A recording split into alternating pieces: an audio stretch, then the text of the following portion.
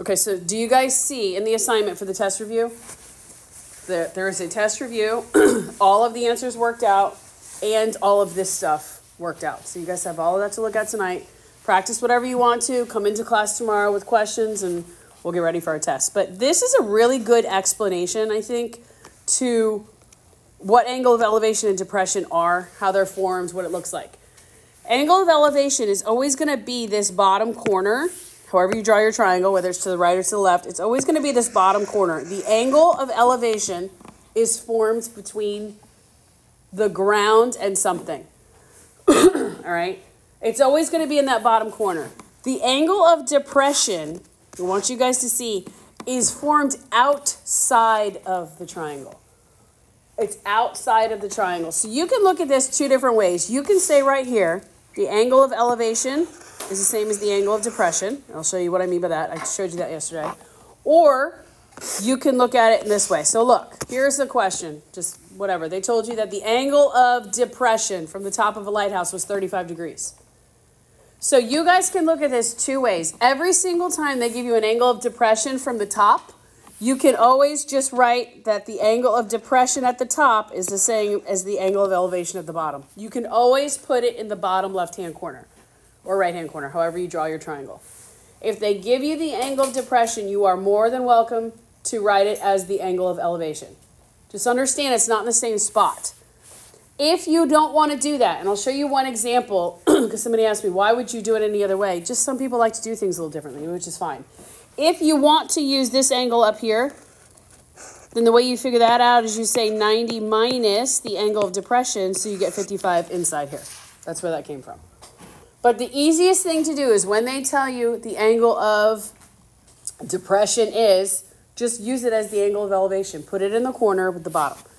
Now, I'm going to use the variables x and y when we're solving these. Y is going to be the height, the up and down, and x is going to be your left to right.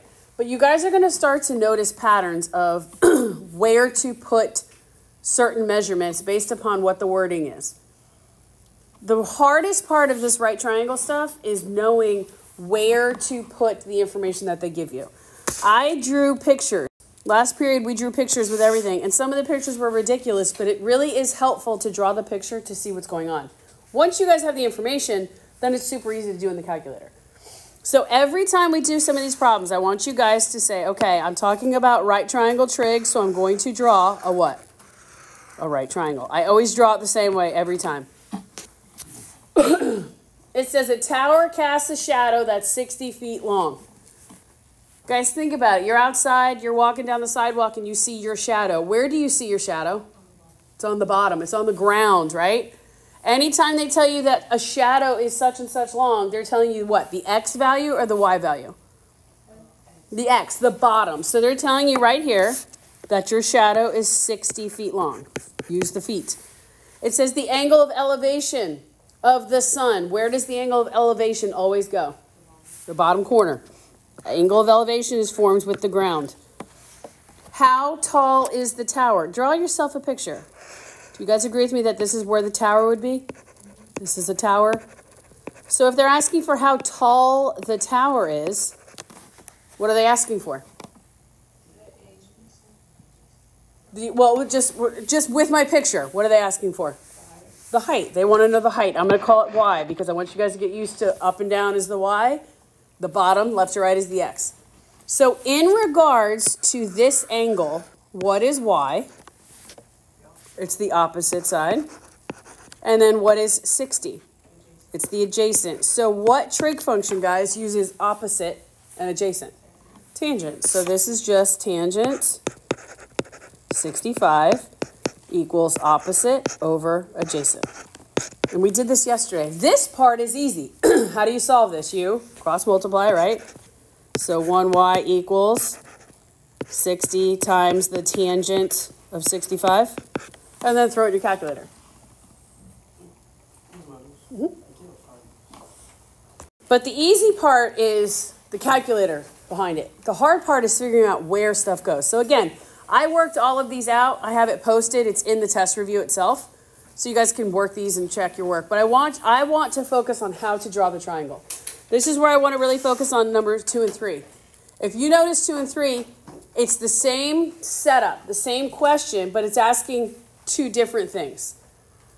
So I always draw the triangle. I know I'm using right triangle tricks. So I'm going to draw a right triangle, and then I'm going to look at the information that they give, and I'm going to draw a picture. Wow, that is a horrible triangle. Okay, I'm going to draw the picture. It says Matt is standing on the top of a cliff 350 feet above the lake. Okay, so here, I'm going to draw a little picture. Here's the lake. Do you see the pretty lake? So where is this person? He's on the top. He's standing up here on a cliff. Okay, hey, Matt. Everybody say hi, Matt. Where do I put the 305? The height. How tall is the cliff? They told us it's 305 feet. All right, everybody see that? Now it says the measure of the angle of depression to a boat on the lake. Well, oh, here's the lake. Let me draw a boat. My art skills are amazing, guys. The angle of depression. So what they told us is the angle of depression out here is 42. Where else can I put 42 to make my problem a little easier? I can put it down here as elevation. You want to do that every single time, perfect. If you don't want to, if you want to use this angle up here, you say 90 minus 42. What is that, 48? So this angle inside here is 48. If you want to use that, fine. I'm just always going to say, okay, I'm going to put my angle of elevation. It's just easier to do the same thing all the time. How far is the boat from the base of the cliff? Okay, so here's the cliff that Matt's standing on. What are they asking for? What piece of information?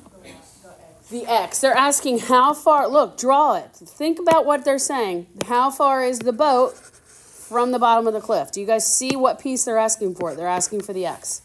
So in regards to 42, what is 305? Opposite, good. And what is X? The adjacent. What trig function uses opposite and adjacent? Tangent again. So tangent of 42 equals opposite over adjacent. How do you solve this? Cross multiply. But drawing a picture, as silly as it seems, really can help you guys make sure that you understand what they're giving you and where to put stuff. Here is the exact same question. I still have Matt still standing on a cliff. The cliff is here. Here's my lake and my boat. Oh, we changed boats. How high is the cliff that Matt's standing on? It's still 305 feet. The angle of depression, which is the same as the angle of the depression up here, is the same as elevation down here, is still 42. But now the question says, what? How far is Matt from what? The boat. So now what are they asking for? The hypotenuse. They're asking for, oh, we'll call it C, the hypotenuse. Do you guys see how that same question, same setup, but they're asking a different question? They're not saying how far is the boat from the bottom of the cliff. They're saying how far is the boat from the guy. Does that make sense? Yes or no? All right, so in regards to 42, what is 305? Opposite, good. And what is that? The hypotenuse. So what trig function, guys, uses opposite and hypotenuse? Sine. So we're going to say sine of 42 equals opposite 305 over the hypotenuse, which is C. Now I'm going to show you one thing, why this works. I'm going to show you one time, and then that's it, okay? They told us that the angle of depression is 42, correct? So this is 42. Well, then that means this inside angle here has to be 48. Right? Does that equal 90 if I add it together? Yes. So say you wanted to do that. You wanted to say 90 minus the angle of depression and use that. Well, in regards to 48, what pieces of information do you have? What's 305? The adjacent and the what? Hypotenuse. So what trig function uses adjacent and hypotenuse? Adjacent and hypotenuse? Cosine. So cosine 48 equals adjacent over hypotenuse. You will get the exact same answer. because you're using different angle measurements with the exact same measurements that the problem gives you. So if you do want to use the angle of depression and you want to figure out what the inside angle is, that's fine. You can do 90 minus, but you don't have to. You can always, always, always say the angle of depression at the top is the same as the inside angle of elevation at the bottom. You can do that every time, but you'll get the same answer. All right, so here we go. I told you guys a bunch of times, when you see a ladder leaning, what piece are they talking about? The hypotenuse. But again, draw the picture so you can see it. It says a ladder that's 20 feet long is leaning against the side of a building. So look, here's my ladder. It's leaning against the side of a building. How long is the ladder? 20 feet. So I got a big 20 right here. The angle formed between the ladder and the ground. Do you guys agree that the ground is right here? Right? There's my grass. So look at it. The angle between the grass and the ladder, can you clearly see where those two things meet? Yes. Where do they meet? At what angle of elevation? 75 degrees. How far is the bottom of the ladder to the base of the building? So think about this. Where is the bottom of the ladder? Right? Good. The bottom of the ladder is here. Where's the base of the building? Here. So what are they looking for? The X value. I know it seems silly to draw a picture like this, but if you do, you actually can see exactly where to put things, and then you can figure out what you have and what you need. So in regards to 75, what is X and what is 20? This is the adjacent, and this is the hypotenuse. So what trig function uses adjacent and hypotenuse? Cosine. So cosine 75 equals adjacent over hypotenuse. How do you solve it? You cross multiply, throw it in your calculator. Again, all of these are worked out, pictures drawn, all that stuff in the test review assignment. It's there for you to look at. I just want you guys to see all this. Look at 8. John wants to measure the height of a tree. Okay, draw your triangle. We're talking about a tree. Here's my tree. All right, you guys agree that's a tree? The tree grows up in the air, right? He wants to measure the height of the tree. How tall is the tree? So what are we looking for? The Y. We're looking for how tall this tree is. So John walks exactly 100 feet from the base of the tree. He walks away, and he does what? He looks up. So here's John. He's walking, he's walking, he's walking, he's walking. He goes 100 feet. So where do I put 100, guys? At the bottom. Good. This is 100 feet he walked. The angle from the ground to the top of the tree, where does that go? The angle of elevation right there. How tall is the tree? In regards to 33, what do we have? Opposite and adjacent. What trig function uses opposite and adjacent? So tangent 33 equals y over 100. Draw the guy. Draw where he walked to. Draw the tree. Draw the building. Yeah, because you'll have an angle as the other number that you need. Yep. All right, the flagpole in front of. All right, draw your triangle. Think about a flagpole, guys. Does a flagpole lay on the ground? No. Does a flagpole lean against something? No, your flagpole's right here.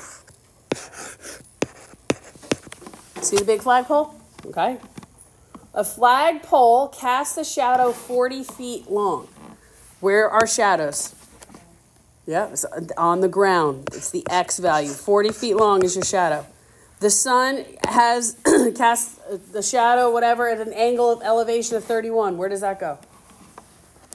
At the bottom. Angle of elevation is always in that bottom corner. How tall is the flagpole? What are we looking for? The Y, the height. Good. So in regards to 31, what is Y and what is 40?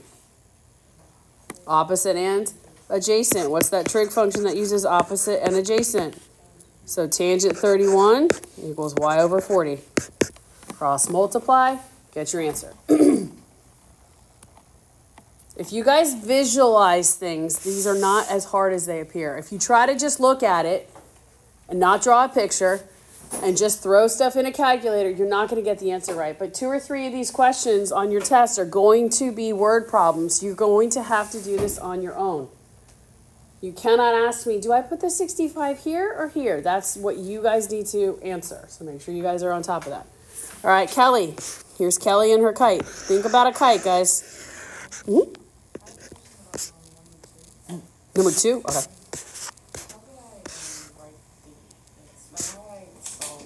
Okay, so you're going to cross multiply. So 305 equals x times the tangent of 42. And then you're going to divide both sides by tan 42.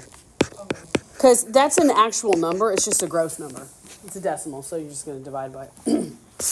All right, let's go back down here to Kelly and her kite.